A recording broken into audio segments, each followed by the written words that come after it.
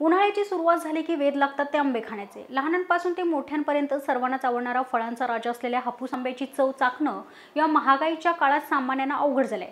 त्यामुळे समाजातील वंचित विशेष मुलांना हा आनंद मिळणे दुराप असतंच। अशा मुलांना आंबे खाण्याचा आनंद मिळावा यासाठी पुण्यातील निरंजन सेवाभावी संस्थेच्या वतीने आंबे खाण्याच्या स्पर्धेचं आयोजन करण्यात आलंय।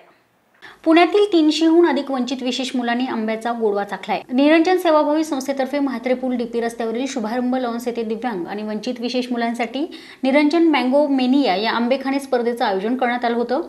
यावेळी CIAN health केअरचे Suraj झमर, अरिहित जेनेरी, group wellness इंडियाची विपुल जैन, निरंजन सेवाभावी संस्थेचे धीरज भूत, स्वप्नील देवळे आदी मान्यवर उपस्थित होते। चिमुकल्यांना विविध भेटवस्तू आणि आकर्षक बक्षिसे यावेळी देण्यात आली आहेत। यावेळेस या स्पर्धेचं 9वं वर्ष होतं।